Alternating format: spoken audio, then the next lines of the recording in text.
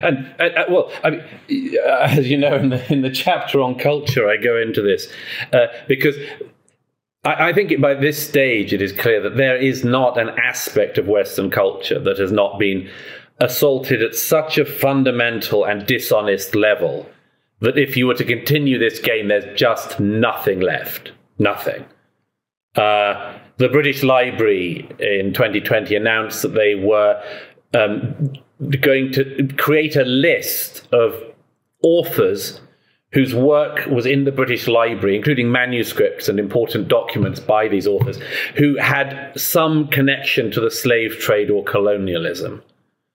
And they produced this sort of blacklist of authors, including the late poet laureate Ted Hughes, who died in 1998, who was born in considerable poverty in Yorkshire in the 1930s, who had nothing to do with the British Empire. And the British Library claimed that one of his ancestors in the 17th century had benefited from the slave trade. I mean, this isn't even the sins of the father debate anymore. This is the sins of the ancestor 4 centuries earlier debate. And by the way, it turned out, among other things, that the British Library can't even get researchers these days, because the researchers turned out to have selected a person called Nicholas Ferrer, who actually was opposed to the slave trade and wasn't an ancestor of Ted Hughes. So they weirdly just decided to posthumously defame somebody.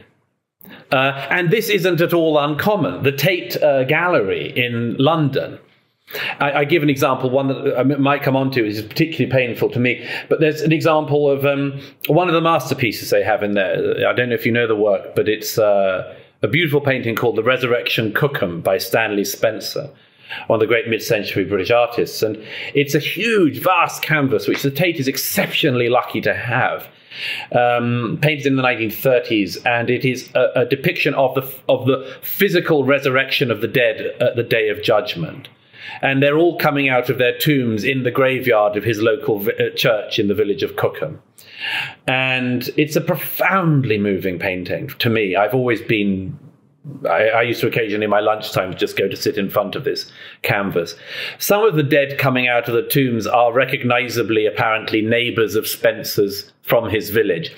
But he wanted to show the resurrection of all humanity. So he also includes, there were black men and women coming out of some of the graves as well. He didn't have to do that, but he wanted to show the literal representation of the actual physical resurrection. Well, the Tate now has a descriptor beside this sublime painting, saying that it is a racist painting, because whereas Stanley Spencer accurately depicts his neighbours from his village in England, the black people in the painting are generic black people copied from National Geographic magazine of the time. Well, Stanley Spencer didn't have any black neighbours, so what? So what? There weren't any black people in his village in the 1930s in England. And how dare these people, but they've done it now on everything. Well, they get to be morally superior. They get to be morally superior to a genius. They get to be morally superior to a genius, but what concerns me is that they pull down a sublime thing into their banal, monotone, utterly monomaniacal view of the world, which is that race is the only thing that matters. Let me give you one other example, if I may, because it's particularly painful to me. There's a wonderful painter, an artist I'm very fond of, called Rex Whistler. English artist from the early 20th century. Everybody adored him. He was clearly an exceptionally lovable human being and an exceptionally talented artist. And his first artwork was a mural for the Tate that he did in his early 20s, and he worked all around the clock for months and months on end to complete this mural called In Pursuit of Rare Meats. It's a fantasy, a beautiful fantasy landscape, and an Arcadian landscape. And it goes around all 4 walls of the gallery. And a couple of years ago, a group whose name was White Pube, only consisting of a couple of people, decided that this mural was racist. And they decided it because of 2 figures, one of whom was a Chinese figure they said was generic, and the other was because in one corner of the forest, in one of the bits of the restaurant, a tiny figure about 2 inches high, is a young black boy, clearly in distress, being pulled on a chain by a woman in a white frilly frock. Now, clearly, Rex Whistler, he always included sort of ugly things like this. There's a drowning child, drowning white child elsewhere in it. It's clearly et in Arcadia ego, you know? That's clearly what he's saying. He was always saying this. All of his work always included this. You know, there'd be a tomb, or he even painted himself in things as a lowly street sweeper, you know. And he had a wonderful sense of humor and a wonderful and dark sense of the macabre nature of all things, even in Arcadia. This was decided 2 years ago by the Tate to be a racist painting. And they have closed the room until further notice. They looked into whether or not they could actually remove, after 100 years, actually remove this from the walls of the gallery. And it seems that they can't because part of it's on plaster. So they've locked the room. And the reason I mind this, among many other reasons, is because they have posthumously declared Rex Whistler to be a racist. They said that he reflected the racist attitudes of his time.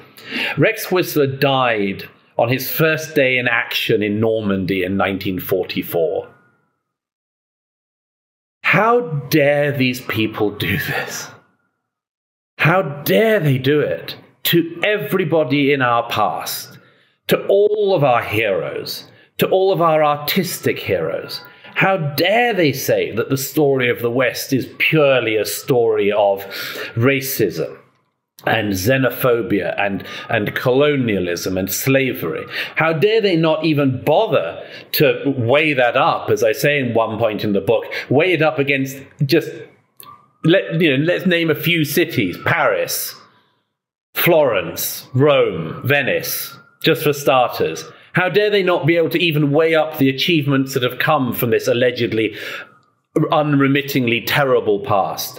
But worse than that, and the point I really wanted to make, Jordan, is what they are driving us to, and I feel it very, very strongly myself, is how dare you do this to our ancestors?